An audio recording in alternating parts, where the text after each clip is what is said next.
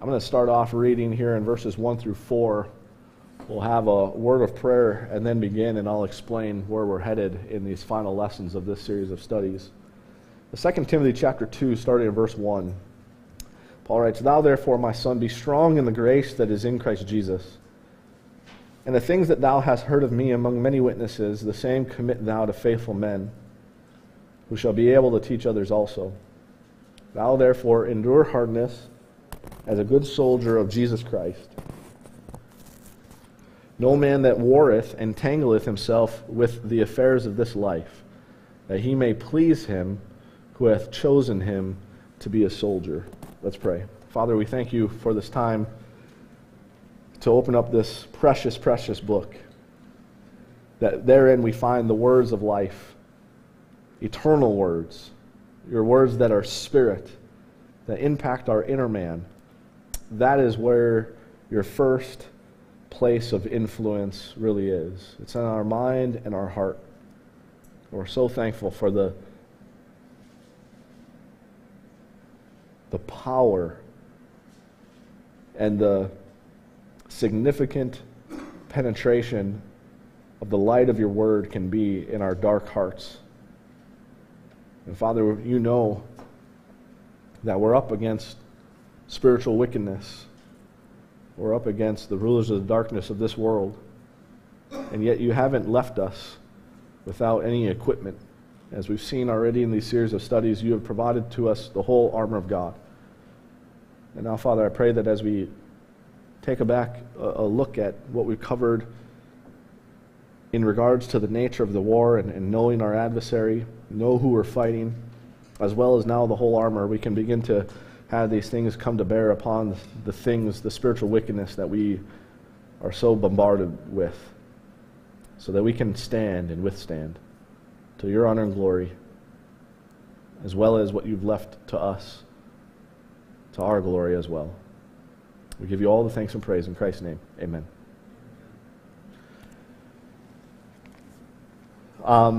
We've dealt with the whole armor of God recently in Ephesians chapter 6. We've broken down the phases of attacks from the adversary, the attack of the message, the attack of the messenger, the attempts to bring disrepute upon the messenger. And in view of that, we saw the threefold breakdown of the armor of God, the mind, the issue of our loins girt about with truth, the loins of our mind, as it were, the breastplate of righteousness, the issue of the feet shod with the preparation of the gospel of peace. That was one section, the combat, the attack of the message. And then when there's the attack of the messenger, we need the helmet of salvation. The shield. The shield that quenches all the fiery darts of the wicked. And when there's that slanderous report that is brought against us, to bring disrepute upon the messenger so that others won't receive the message because of that. We have other pieces of armor, the helmet of salvation and the sword of the Spirit. And we've dealt with those things, and I think that this series would be lacking if we didn't really bring that to the nitty-gritty, to beginning to look at what are some of the things that we face. What is some of the darkness that we encounter? It was a part of why I wanted to do a series like this, not only to give you the understanding of our adversary, of knowing the fight and the nature of the fight, not only to understand the armor of God and how to stand, but really to bring this to bear upon the situation, circumstance we find ourselves in. And the reason why I think a series like this is so fitting, as it is all the time, don't get me wrong, but so fitting for our time, is because the darkness has gotten darker. And we have faced it a lot, especially in the last year and a half. We have faced many things that have gone on, and a bombarding from every side of various things of darkness that get us to faint. And sometimes, if you're like me, sometimes not even beginning to realize that you have fainted, or not even realizing that you have been in some thoughts in the snare of the devil. And I want to bring that to light. And I want you to be able to really think about the things that are being said. There's certain sayings in the world, certain things that we might say, certain things that we have encountered over the last year and a half, and to apply now the doctrine we've learned to that. And take these things and think about them and meditate upon them to really begin to see what's going on. And hopefully, if there is a veil over our eyes of our understanding, that it would be dealt with the enlightening of our eyes with God's Word. And so that's what I want to cover. That's what I want to go through. And part of that comes from this passage here in 2 Timothy chapter 2. If you look at verse 3, he says, "Thou therefore endure hardness." That's what it's going to be. We're going to encounter some hardness. For us as Christians in this dispensation of grace, there's no guarantee, there's been no promise by God given to us that things are going to be easy. The only time in which things can be easy is when we compromise, when we don't stand and when we don't withstand. That's going to be the only time. We see that with the Corinthians. We see that with the Galatians. Paul says, if I preach circumcision, then he wouldn't be that offense, right? But he doesn't preach circumcision, so he is that offense. And the message that he has is that offense. All you have to do is just change the message, and the suffering starts to diminish.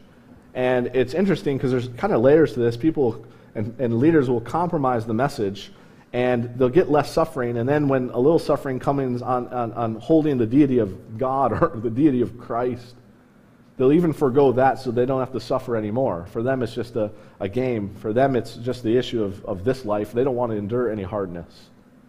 And then you can just adopt the health, wealth, and prosperity gospel.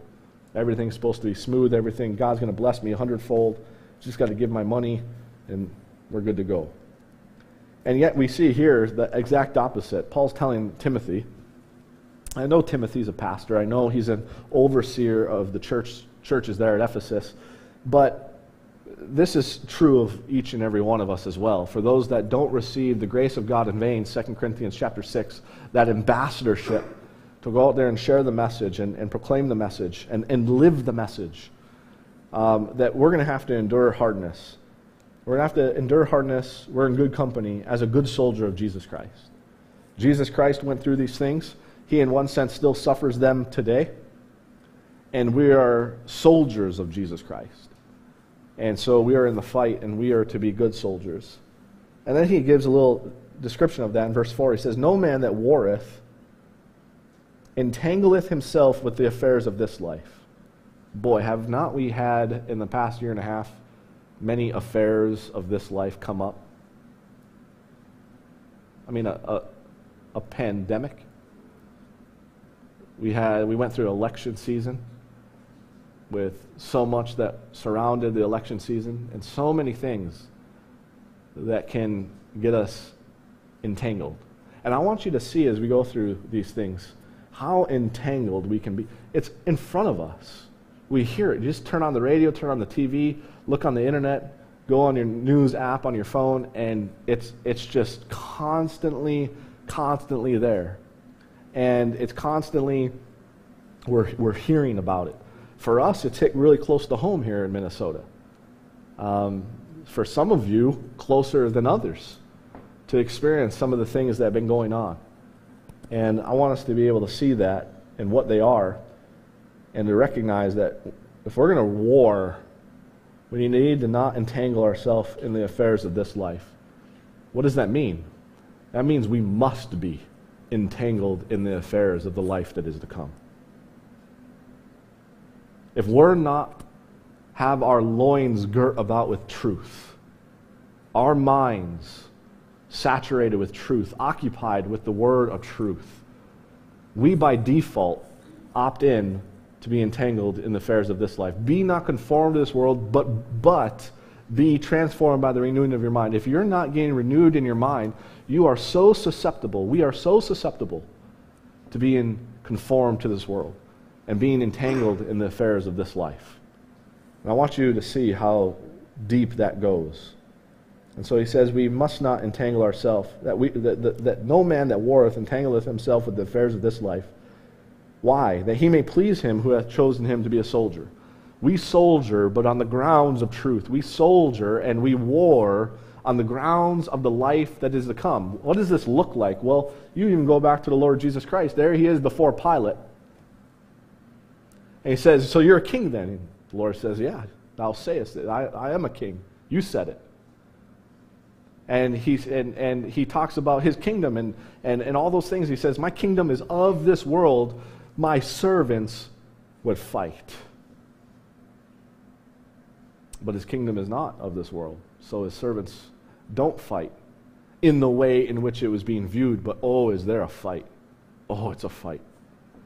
It's more of a fight than any other fight you could ever be in.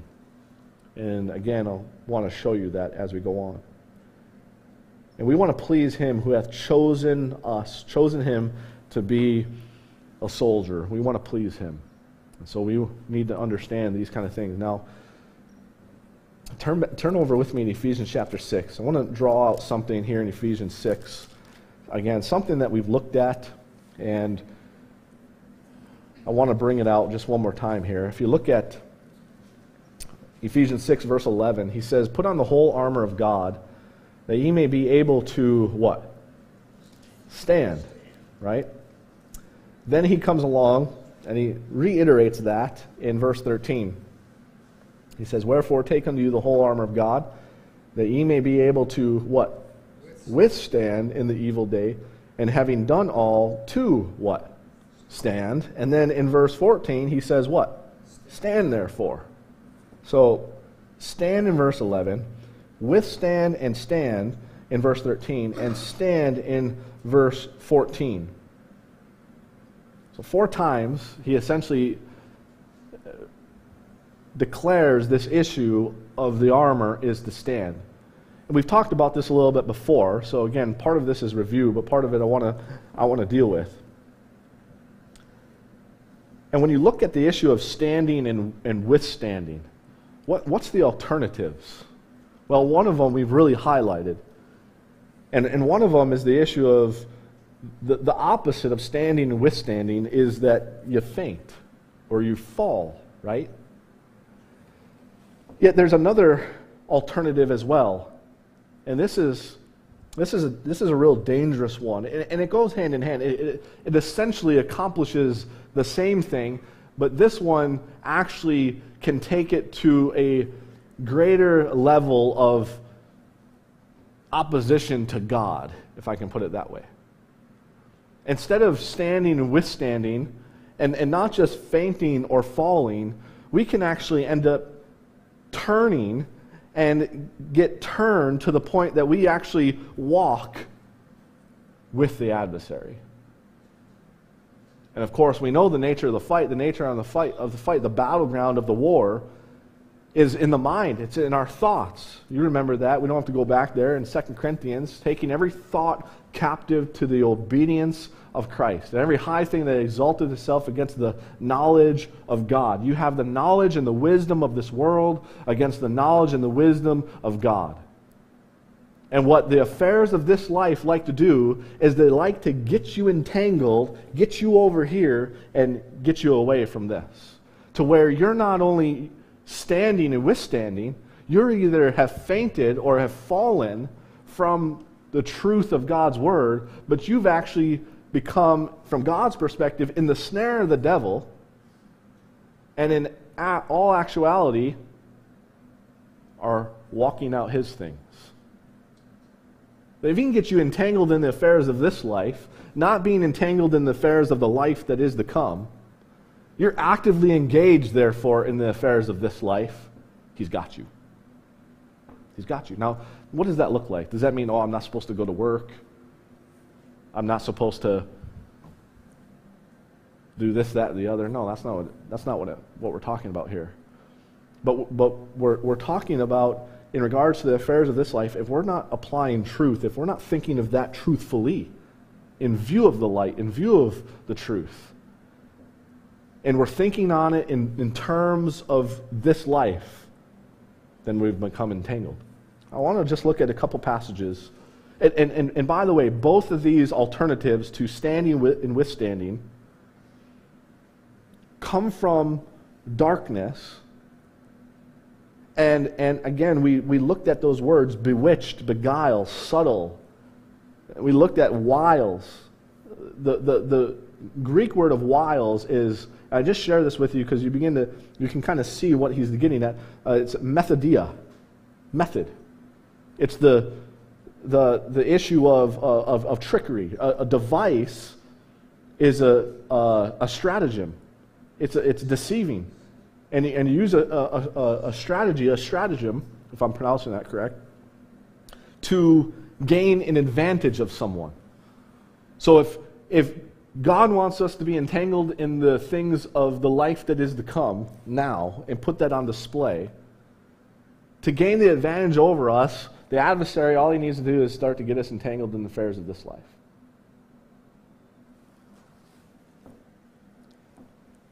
To have our affection on things here on earth and not have our affections on things above. And he's so good at it. He's so good. Let's give him credit where credit's due. I mean, he's going to be judged for it, don't get me wrong. But he's so good at it. He's got so much at his disposal. So much. And the mediums he uses, they're so enticing. They just grab your attention. And they bewitch and they beguile and they're subtle. Now, just look at a couple passages with me. Come with me to 2 Corinthians 4. This is the one we have looked at for throughout this series. He uses this term twice here in 2 Corinthians 4. Look at verse 1. 2 Corinthians 4, verse 1. He says, "Therefore, seeing we have this ministry, as we have received mercy, we," what? Faint not. We faint not. And that's what the adversary wants to do. He wants us to faint, to not stand. And so one of the things that God gives is to understand the grandeur and the mercy of the ministry that's given him and the ministry that's given each and every one of us. To see how powerful it really is, to see its eternal life that it's able to give, and the wisdom that is there, that is unworldly, and that is fit for another realm, another time, a time to come. And in view of that, Paul says, if we have received this mercy, we faint not. I can't faint. I can't faint having this. And then he further develops that in verse 15, "For all things are for your sakes, that the abundant grace might through the thanksgiving of many redound to the glory of God, for which cause we faint not.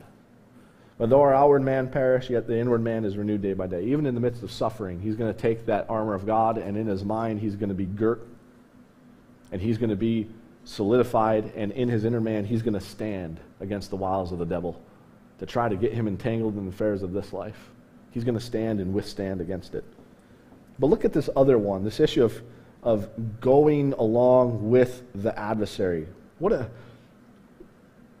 snare that would be. What a trick that would be. To think you're walking, think you're doing something, and yet you're actually going against what God wants you to do. Come with me to 2 Timothy chapter 2. 2 Timothy chapter 2, when he's dealing with Timothy here, and again, we were just in chapter 2 here, he describes what Timothy needs to be because of this particular situation. Look what he says in verse 24 of 2 Timothy chapter 2. He says, "And the servant of the Lord must not strive, but be gentle unto all men, apt to teach, patient, and meekness, instructing those that," what? Oppose themselves. When you oppose yourself, it's when you oppose truth, when truth is for you, truth is the way. It's God's life. It's the light. When you oppose truth, when you oppose God's word, you're really opposing yourself. That's why Timothy needs to be apt to teach, because he's going to be dealing with people that oppose the truth. Sure, they say things, and they might even say it's truth, but they're rejecting the truth, and they need to be, a servant of the Lord must be apt to teach, because you got people that are opposing themselves. But look at the further predicament that they're in, and why Timothy needs to do this. If God peradventure will give them repentance, that's a change of mind to the acknowledging of the what? There it is. So they're not acknowledging the truth, they're opposing themselves. Timothy, be apt to teach, so because it's going to be through that teaching, God will give provision for, they still got to receive it, give provision for a change of their mind. It's what we want. When someone's going their way and they're opposing themselves, we don't necessarily know if they've been given the truth, if they've been given the alternative. So what do we want to give? We want to show them. We want to show them, hey, this is where it's at. This is the truth. Look at this.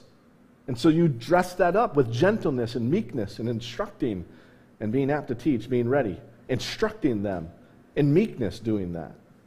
That's going to be the way. The blending of truth with what becomes truth, the adornment, the manner of life, the gentleness, the not striving, the patience, the meekness. Oh,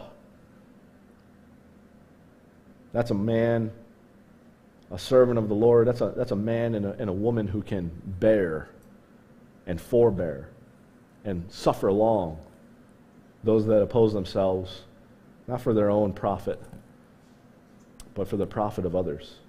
But now look at verse 26. He says, this all take place, he says, and that they may recover themselves.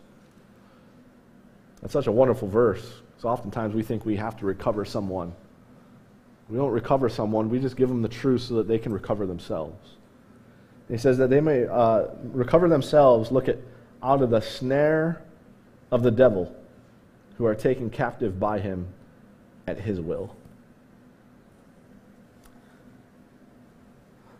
What a strategy. That word snare, it's the same thing. It's a trick. It's a stratagem.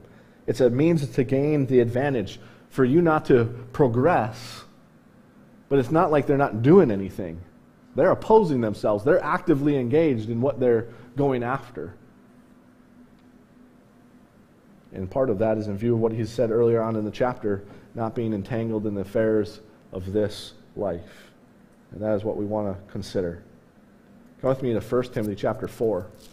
1 Timothy chapter 4. And look at verse 1.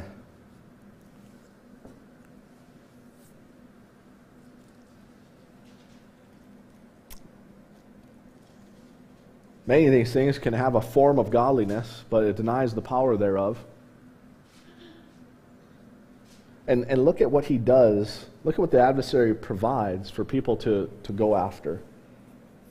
Verse 1, now the Spirit speaketh expressly that in the latter times some shall depart from the faith.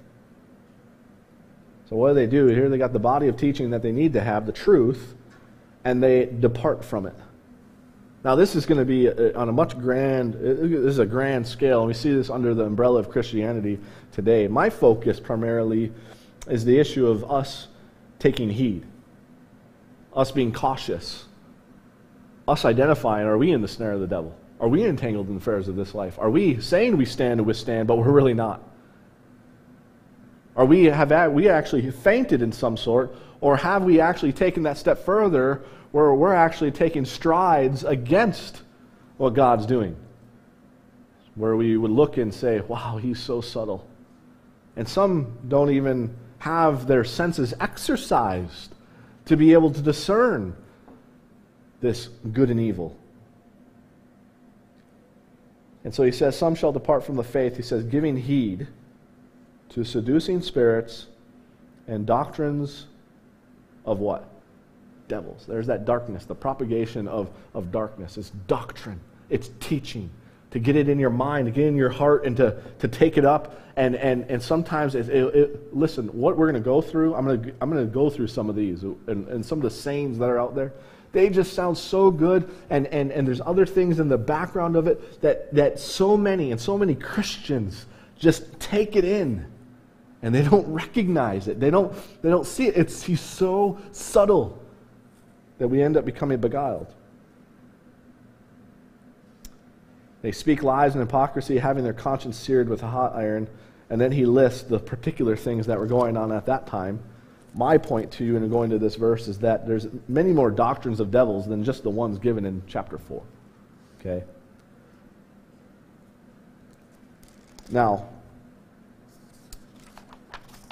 I want to start to examine some of these wiles that we need to stand against. Again, these wiles are just the issue of that method, the trickery. We know how they're going to come. They're going to come in darkness. That means it's error. It's not truth. And what I suggest to you in taking and adding 2 Timothy chapter 2 there, and the issue of not being entangled in the affairs of this life, is we need to be able to understand that part of the darkness that is subtle in entering in has a particular focus in regards to the things of this life.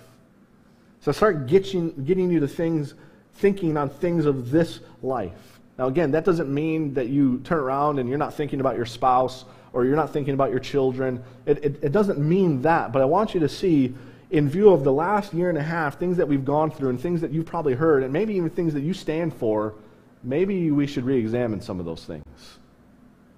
Because maybe some of those things are darkness. Maybe some of those things are the wiles of the devil. So, I have 4 that I kind of want to go through.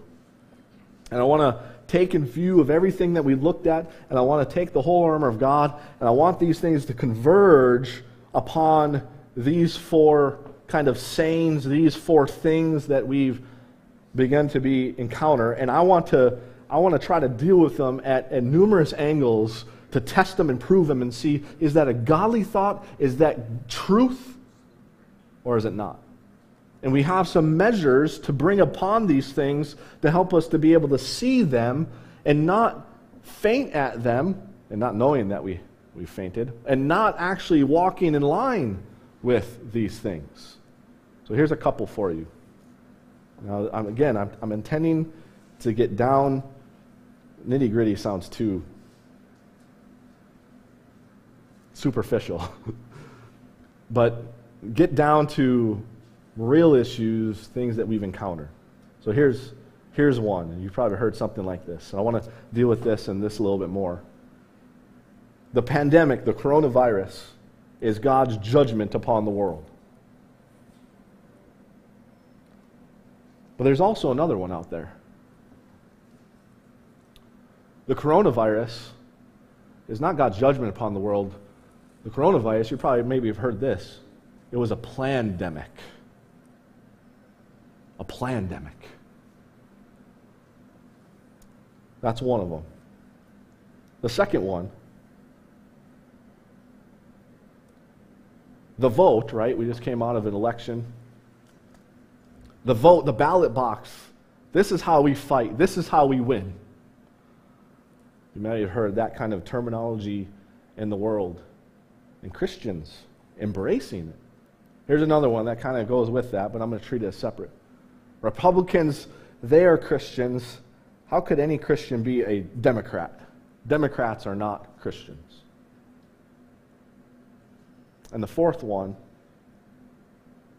the riots that are going on are being done for a worthy cause. Join the fight. Join the fight. So let's deal with the first one. The pandemic is God's judgment upon the world. Now, I hear a statement like that, which oftentimes comes from churchianity, and it's just poor theology, poor understanding of the dispensation of the grace of God.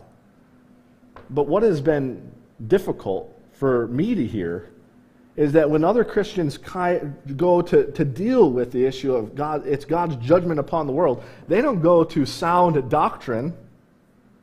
Many Christians come along and they refer to the intentional modification, dispersion of the virus. It was all planned out. Now think about that. It's what we're supposed to do. We're supposed to really think about these things. Well, if that's an unbeliever, Is that really what you want them to understand and get? That was all planned out. It was all planned out.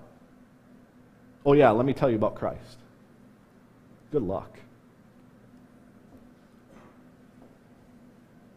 Now, if we really think about it, where does most of the world get their information? They get it from the mainstream media, they get it from the news. And so you're combating the thought of the darkness that the pandemic is God's judgment upon the world, and you're dealing with it in view of what I'm calling temporal light. Let's say that is true. Let's go down that road. Go down the course and say, undoubtedly, there is proof that this virus was modified and this virus was dispersed into the world's population and all the other things that go along. Go down that road. And then begin to think, what good is it if the truth of that comes out and the people that you want to go to jail, and the world knows the truth? But do they know the truth? Do they know the truth? The way and the life. This has happened all the time when these big things happen. World War II comes on the scene. If only the war will stop. If people will lay down their weapons, we will have peace. But will they really have peace?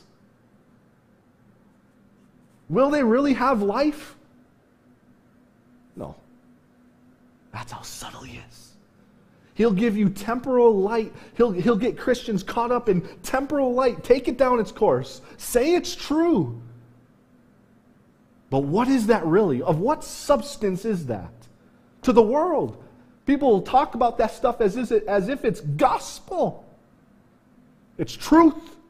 And the truth needs to come out. And you'll start to hear all this talk about we're in a battle, we're in a fight between good and evil. Well, when have we not been in a fight between good and evil? And what's the good that is oftentimes being dealt with when they talk about the pandemic? It's the good of the truth in this life. It's temporal. And so what do we give them when they come along and they say the pandemic is God's judgment upon the world? Or even a Christian or a non-Christian who comes, man, we must be doing something wrong because God's judging us. And you come along and say, no, that's a plandemic.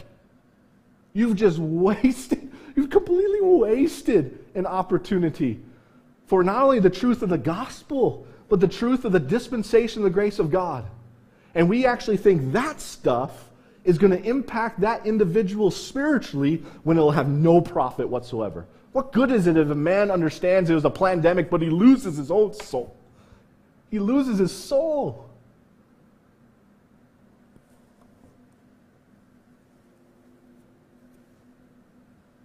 I talked to brothers, and they said they don't really address these things, and I've tried to hold off.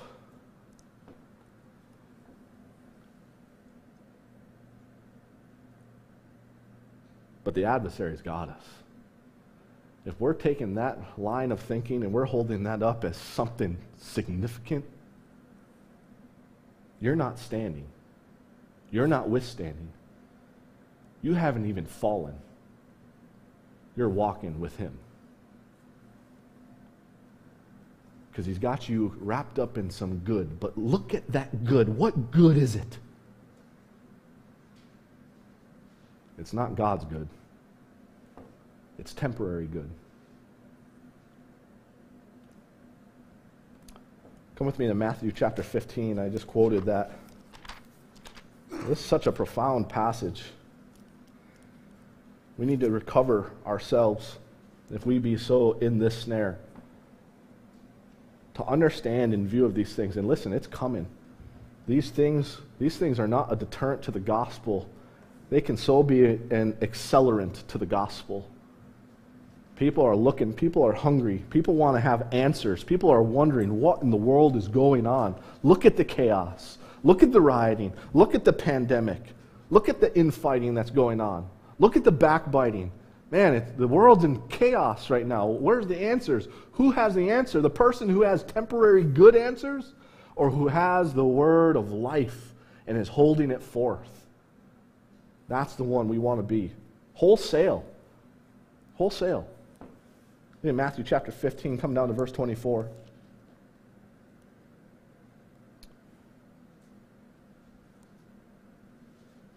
That is not the passage I wanted to be in. I must have wrote it wrong. Let me check one thing real quick here.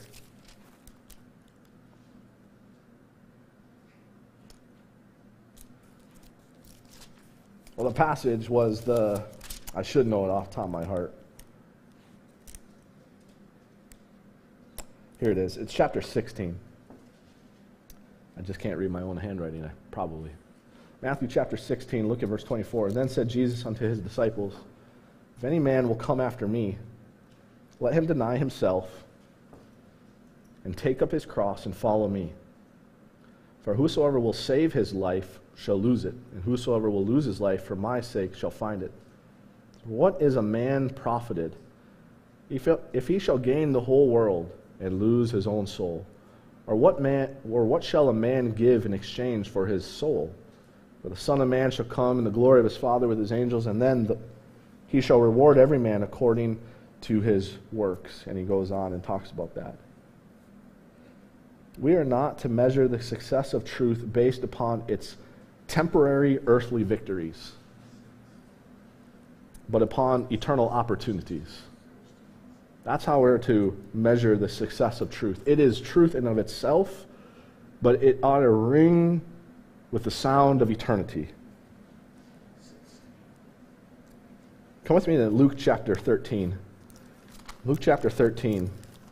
The Lord taught this during his earthly ministry, this concept, which is phenomenal because they were living during a time when God was imputing their trespasses against them, although part of that was on halt because of this acceptable year of the Lord, because of the light that had come. But you look at Luke chapter 13, look at verse 1. There were present at that season some that told him of the Galileans whose blood Pilate had mingled with their sacrifices. And Jesus answering said to them, suppose ye that these Galileans were sinners above all the Galileans because they suffered such things? I tell you, nay. But except ye repent, ye shall all likewise perish. Or those 18 upon whom the tower in Siloam fell and slew them, think ye that they were sinners above all men that dwelt in Jerusalem? I tell you, nay. But except ye repent, ye shall all likewise perish. Christ didn't come here and he didn't say, well, that tower the Romans actually devised to fall and the people died and they deserve to die too. We don't know if that's true, of course, or not. We just know that the tower fell.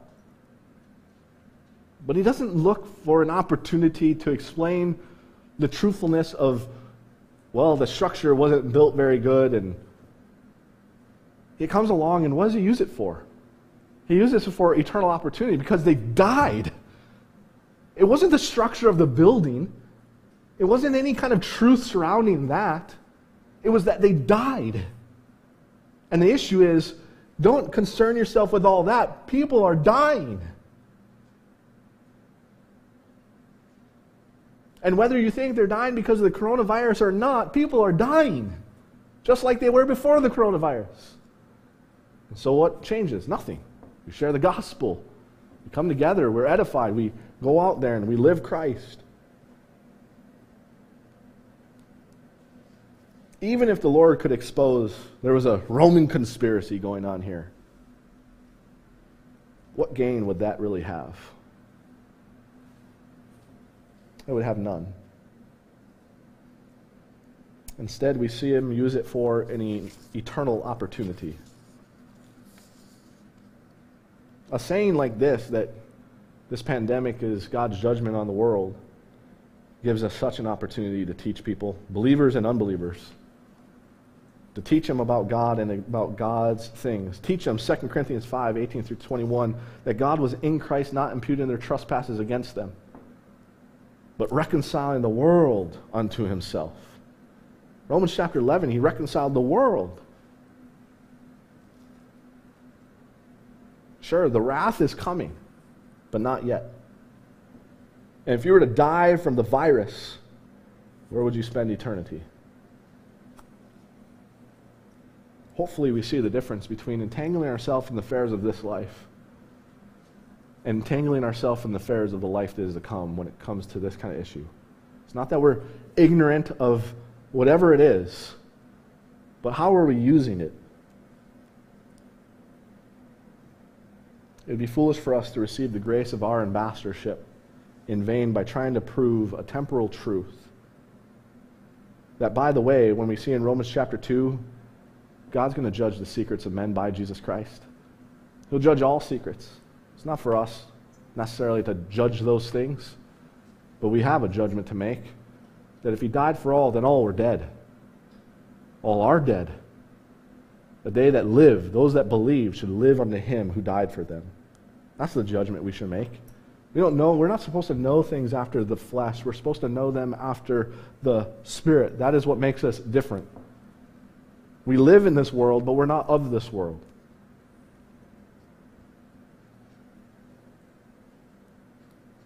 So we begin to see his subtlety, a wasted opportunity. We'll spend our time and our effort trying to figure out the secrets of men and conspiracies. Some will say there's not conspiracies or not yet, or that they are or not. That's not the point. The point isn't trying to figure out if this really happened or not. The issue is how much time. Listen, and I know, I went through it. The issue is how much time are you spending in that? When you can be spending on sharing the gospel with other people. And when we really think about it truly, we're just thinking about it temporarily. Because the judgment and the revelation of all of it is going to come out. They'll be held accountable if that be true. Our concern is not the affairs of this life, but the affairs of the life that is to come. Are not our feet shod with the preparation of the gospel of peace? We are to be prepared to give them the gospel and the gospel of peace, the dispensation, the grace of God, and that they could have peace with God, and they could experience the peace of God, and they can live peaceably with all men. And they can live a quiet and peaceable life in all honesty, in all godliness and honesty. So we see his subtlety. It's not just the evil. It's the worldly good. It's the temporary good. A measure of truthfulness that adorns itself as what our loins should be shod with. That's truth. I'm going after truth. We'll take that truth down the corridor to its end if it were to be revealed, and what kind of good comes from it. If it's temporary good, be mindful of how much time we spend in it. Now, I just have a little more time to introduce the second one. The vote is how we fight. How we win is in the ballot box.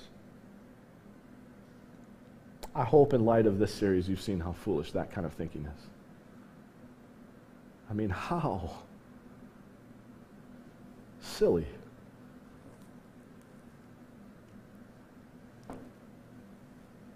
And that was wisdom until there was the possibility of election fraud. Now you can't win at the ballot box if you're applying that wisdom. Now what kind of wisdom do you got? Temporary. What, you're going to fight? You're going to follow the same fraud tactics? Well, we got to vote. We got to get the right people in there. The right people? Got to get the good guys in there. Good guys? Think about what we're saying. First of all, what are we fighting? That's why I wanted to go through, where's the fight? The fight is not in the ballot box. The fight is the heart of the one who votes. It's the heart, not the ballot, not the vote. And what means are we going to use to fight? There's such a fine line when you get to this issue of fighting where you actually become the very thing that you're fighting against. That's what the world is.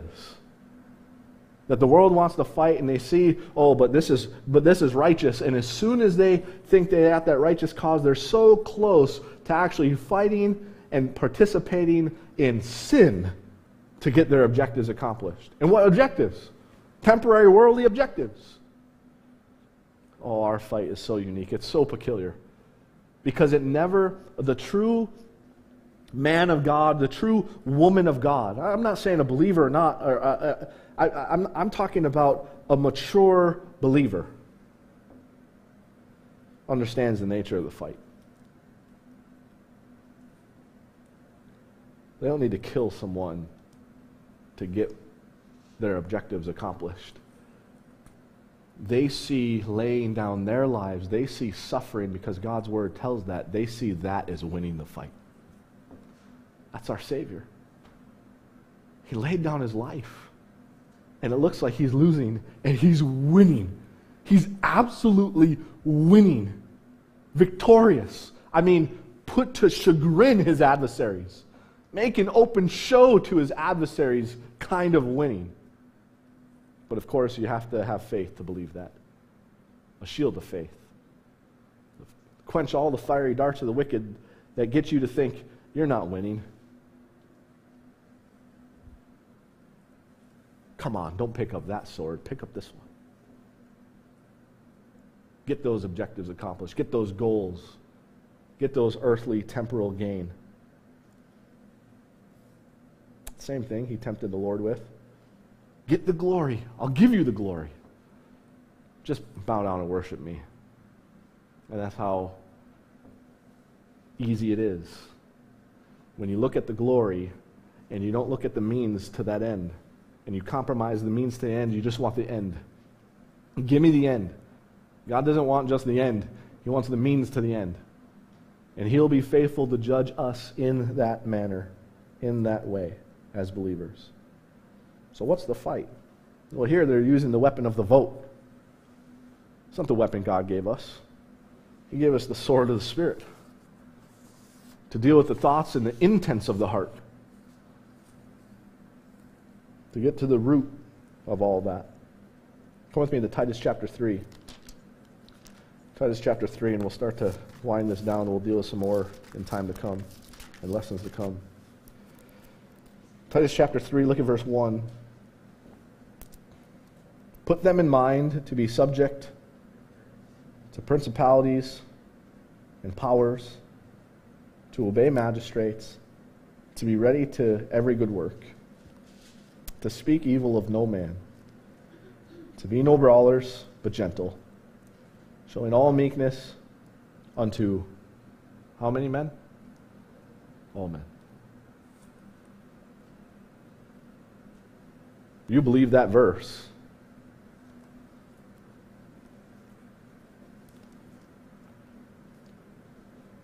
then you don't look for a certain party to be gentle and meek, a certain party to be in authority. Listen, now I know many people don't like to hear this, and so I'll say it gently. In the light of eternity, it does not matter.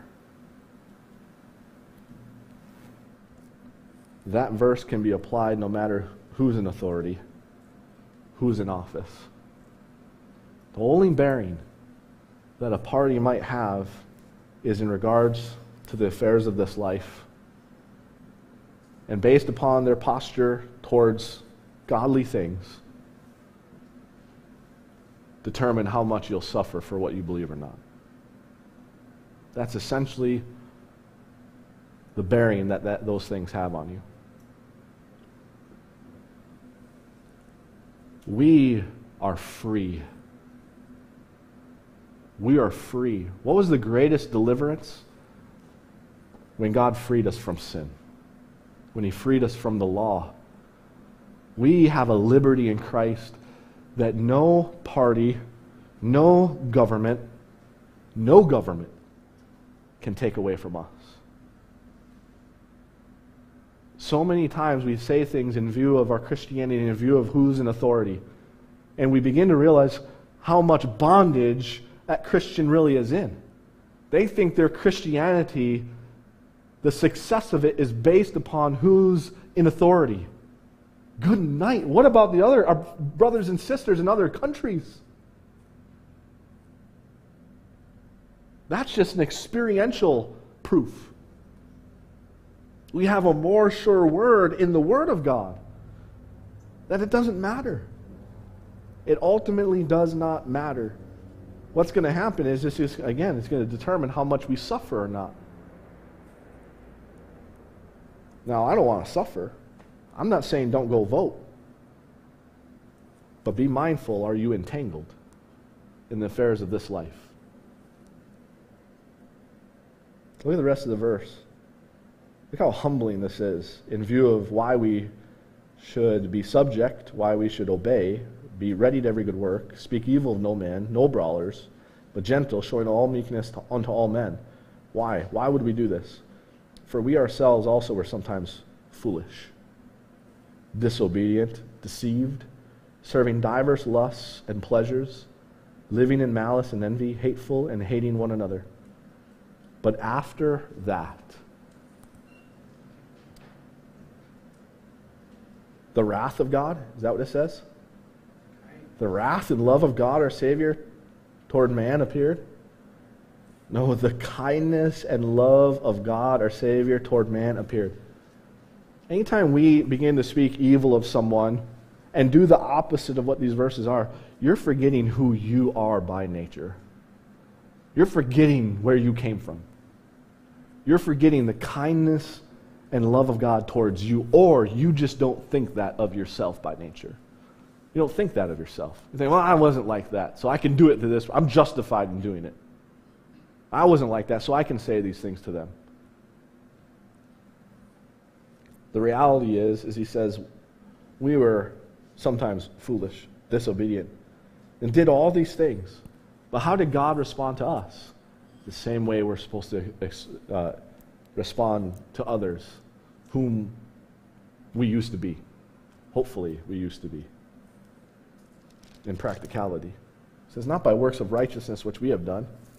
Why are we expecting works of righteousness from the ungodly who cannot do any righteousness? I mean, they're alive to sin. We're expecting righteousness to come from someone who's alive to sin and dead to God. Just completely taking our sound doctrine, throwing it out of the window, looking at it go by, and completely turning our direction this way, and we've already are not standing, and we're not withstanding. And when we adopt the whole mentality of righteousness from an unrighteous, we actually start going against what we've believed. We've thrown it out. So where are we? Are we standing or withstanding? Are we holding that even in view of this in a situation, yeah, I don't prefer, I don't like, but we're so standing, we're so strong because of our doctrine. We don't let it go. We allow it to be that armor. So that now instead, when my enemy, instead of speaking evil about him, brawling against him, that, murmuring and complaining, getting at him, I got to get that truth. That truth's got to be told. It was fraud in that election. Oh yeah. But do you know who Christ is? You've just esteemed a temporal truth, if it be a truth, and compromised the eternal one. He's so subtle. He's so beguiling. What we need to do is fight a fight of grace. And that's hard. That means you're kind and meek towards someone that does not deserve it. That's hard. That's grace. A kindness when not deserved. We need to put on the breastplate of righteousness and not become what we're fighting against, but manifest a light so that others would be attracted to it. That's what we need to be.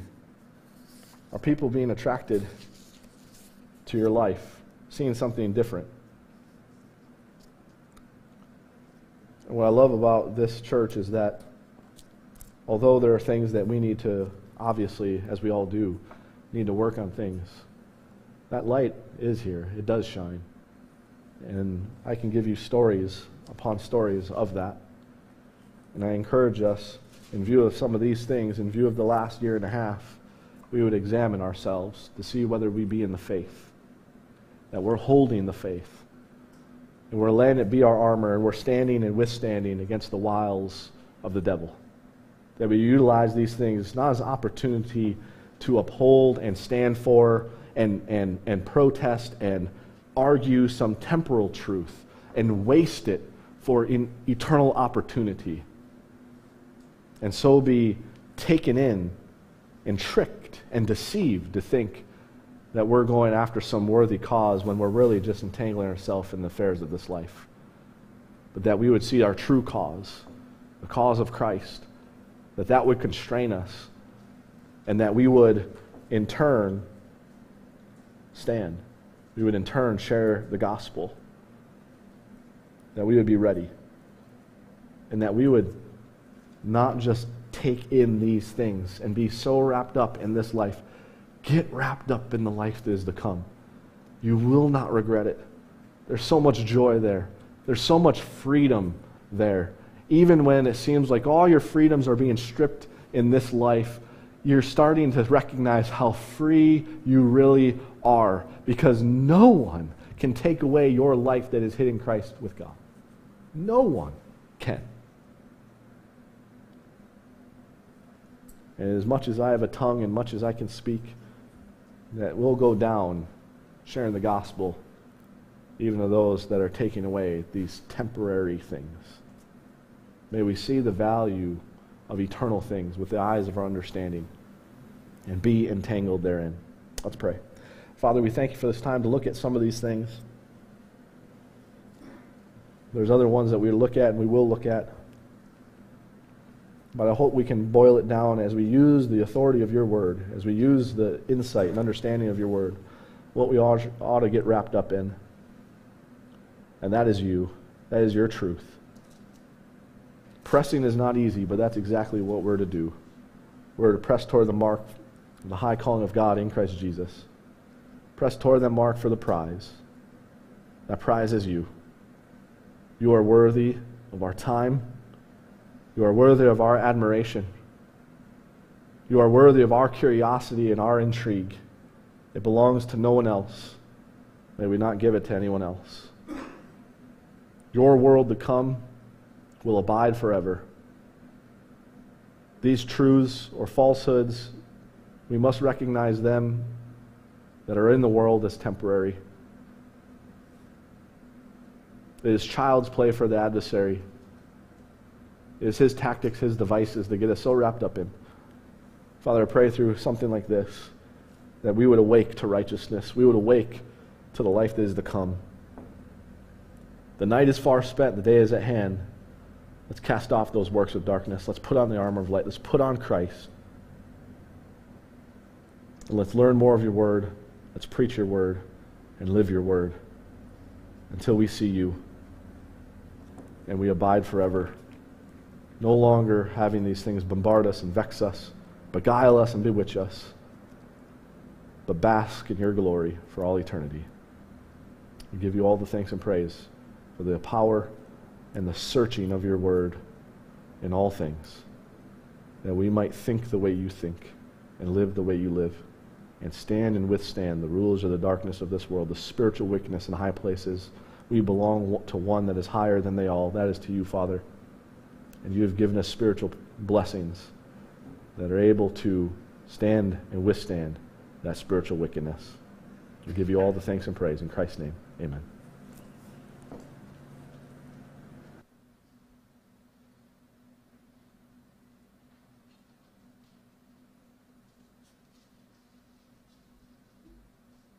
Any questions?